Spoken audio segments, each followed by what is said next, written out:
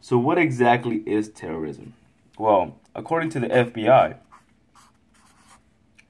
terrorism is someone or a group of individuals that use force or violence, so that they use force or violence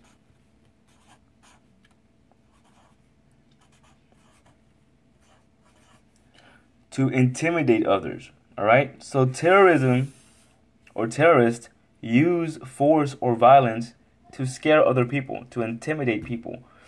That's what terrorism is, according to the FBI, per their definition. There are two different types. So there are two types of terrorists. Two types. You have what's called domestic terrorist, and then you have what's called international terrorism or terrorist. Domestic, really, this just means that they are homegrown.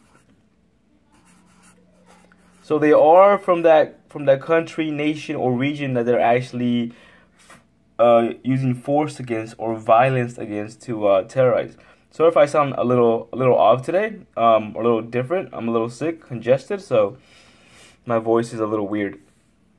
But domestic terrorism, this means that they are homegrown. The person, the individual, or the group of individuals that are terrorizing using force or violence against a nation are from that country or nation. That's what that means. Now, a few examples of domestic terrorists could be environmental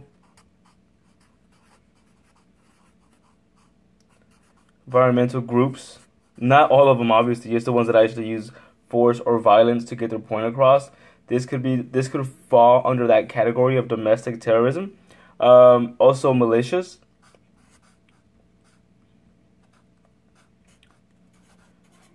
For example, people that are starting to collect guns or have a big or a huge amount of guns and are anti-government, stuff like that. They train some militias.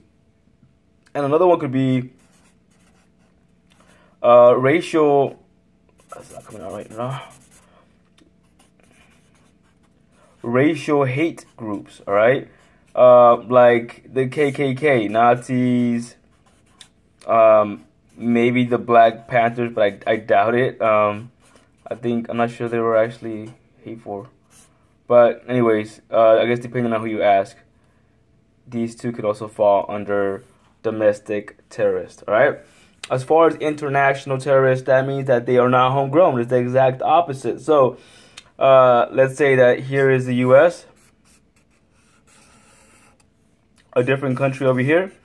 Usually, let's say this is Iraq, U.S. They would have to travel from Iraq to the U.S. and then blow up stuff, shoot up people, spread a chemical, something like that, because they are not from the region that they are attacking. So international terrorism or terrorists, they are just people that attack, so use force or violence on a nation or region that they are not a part of originally. So they are not originally from this part. And that's the difference between these two. There's not much to it. A good example of this could be ISIS, right? That's the big one nowadays. Even though we haven't really heard about them lately. And then Al Qaeda is another one. As far as what they use, these groups use a whole bunch of different weapons to get their point across or to scare people, use force or violence. And we call them weapons of mass destruction. So they could use weapons of mass destruction, which you'll see WMD for short. I don't know why I put that in there. Like I said, I'm a little off. Weapons of mass destruction.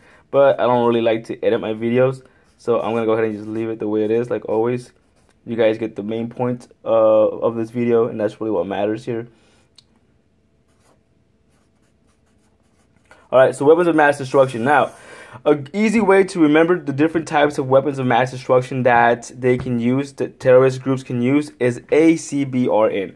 Now, A stands for arms. This could be guns, bazookas, rocket launchers, right?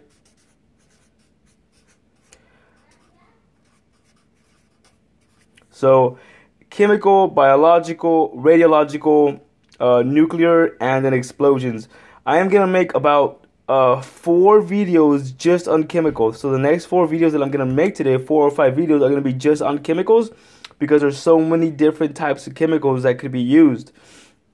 But for now, the biggest point, or the biggest thing that I want to get across with this video is just what terrorism is. It's a group of individuals, or an individual that uses force or violence to scare people, to scare or intimidate people or governments.